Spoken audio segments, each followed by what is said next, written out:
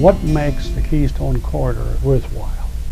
You're looking at a line that has architectural, historic, and functional assets that are incomparable. It carries 3 types of traffic. It has 3 sources of revenue. It uses electric current that is produced in non-polluting way.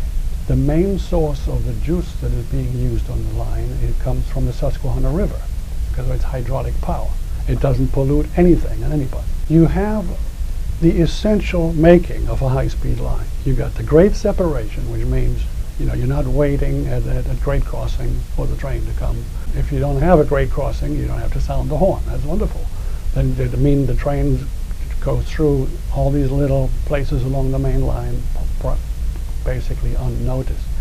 The other aspect is it gives you an option.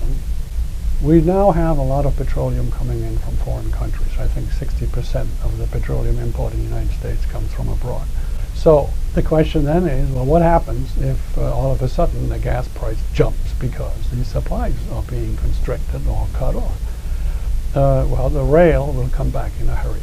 This is really the plum of the pudding. We've completed this Keystone Corridor project on time and with the money that was set aside.